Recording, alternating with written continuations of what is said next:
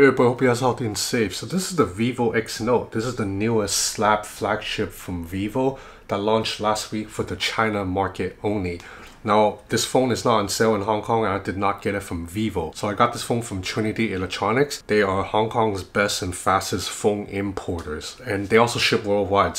So there are a couple of things that set this phone apart from the last Vivo flagship device that launched, the Vivo X70 Pro Plus. You know, other than the fact that this is a newer phone, so it runs on Snapdragon 8 Gen 1, but that doesn't really matter. So the two big differences is that this is a much larger device than the X70 Pro Plus. It has a 7-inch screen. Now, if you hear 7-inch screen, you may think, that's huge, that's gigantic, right? Actually, not really, because Vivo curved the display on the left and right side and also uses an elongated aspect ratio. So the phone really isn't that much wider than the iPhone 13 Pro Max. If you go by raw numbers, it is a little bit wider than the iPhone 13 Pro Max by like a couple of millimeters, like we're talking about like this much. But overall, if you can handle the iPhone 13 Pro Max, you can handle the Vivo X Note. Likewise, the S22 Ultra, it's marginally thinner than the Vivo X Note, but then, you know, the in-hand feel, it's roughly similar. If you can handle one phone, you will be able to handle the other. If you do care about raw numbers, so the dimensions of the Vivo X Note from left to right is 80.3 millimeters. That's 3.16 inch to Americans. So the second thing that sets this phone apart from most other phones on the market is it runs OriginOS. OriginOS is Vivo's Android skin only inside China. Outside of China, Vivo still uses Fun Touch, which looks a lot more traditional. Okay, let's take a closer look at OriginOS. Obviously, this look is, you know, very reminiscent of iOS. So for those of you who really care about originality, this is already a point against Vivo. Particularly if you jump over to iOS's rigid screen, it looks very, very similar. However, if you can get over the fact that this look borrows a lot from Apple, you might grow to appreciate that OriginOS actually has a lot of unique touches. It behaves differently from a lot of Android phones. First of all, there is no app tray, so all your apps sit on the home screen. When you swipe up, instead you jump into the screen called Nano Kits. And Nano Kits is what Vivo calls its interactive widgets. By the way, you may be seeing some flickering on the screen right now. That is totally my camera. In real life, in person, you cannot see any flickering at all. I already have some of these Nano Kits widget on my screen, and they are interactive, meaning you can interact with them directly just from the home screen. So for example, I can check the weather. I can check the weather throughout the rest of the day by just swiping through right here. And then I have this little widget here. This is part of the Vivo Notes. I can immediately tap to add a note, or I can tap to set a timer. And right here I have another recording widget, and this allows you to record audio immediately on the home screen. It saves you an extra step from needing to open the recording app first, and when you're done, it saves automatically. And then we have this translation widget here. It allows me to immediately translate a screenshot or copy text. So let me show you an example. I'm gonna go into an American website, grab a screenshot, and then back out, tap on the translation app, and the screenshot will be ready for me to move over. Just one tap and it will convert over, and now it's going to translate this English website to Chinese, you see. So this is pretty useful for people in China who may not be native English speakers, and you can translate a bunch of different languages to Chinese. So you see, you have English, Japanese, Korean, French, Spanish, Russian, Thai. Now the interactive widgets also carries over to the lock screen. So let me go to lock screen. So this is the fingerprint scanner, by the way. It looks quite different from every other Android phone out there, right? So anyway, you have these widgets right here, including this health widget. So I just have to hold on to it and drag it to the middle for you to launch this app automatically to check your stats. Likewise, right here, if you drag this is the music player. You drag it here, then you can begin playing music right away. Now I don't have any music stored on the phone, but if I had some MP3s in there, I could be playing MP3s. Likewise with the phone, you drag it in the middle to jump into dialer. Now once you jump into settings, this will begin to look a little bit familiar.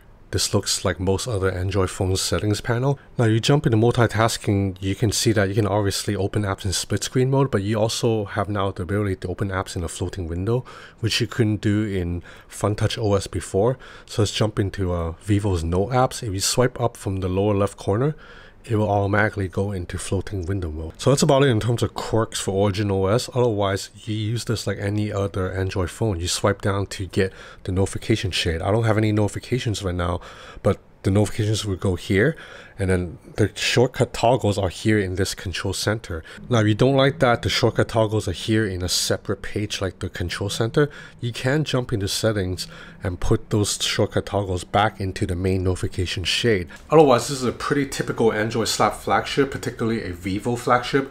The camera system, it's very similar to the Vivo X70 Pro Plus's camera system, which is good news because I think the Vivo X70 Pro Plus still has, if not number one, top two best camera system on the market right now. So you have a 50 megapixel main camera with an f1.6 aperture and a 1/1.31 inch image sensor size. So this is the exact same main camera as seen in the Vivo X70 Pro Plus. The ultra-wide camera is also mostly identical to the ultra-wide camera in the X70 Pro Plus. So it's a 48 megapixel ultra-wide with an f2.2 aperture. However, the Vivo X Note's ultra-wide is not built on top of a gimbal. So it's just a standard ultra-wide, whereas on the X70 Pro Plus, the ultra-wide camera is built on top of a miniature gimbal. Now, both of these phones also have the same periscope zoom lens. It's an 8 megapixel periscope zoom lens that does 5 times optical zoom.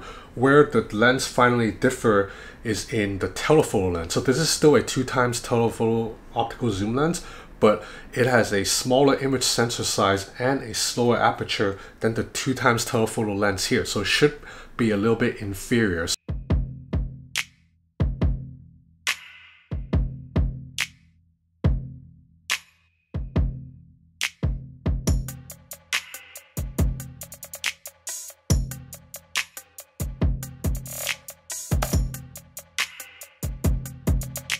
You also have a 5000 mAh battery in here. However, because the screen is so large, it's a 7-inch 2K panel, that 5000 mAh may, it's not considered a huge battery for a screen of this size.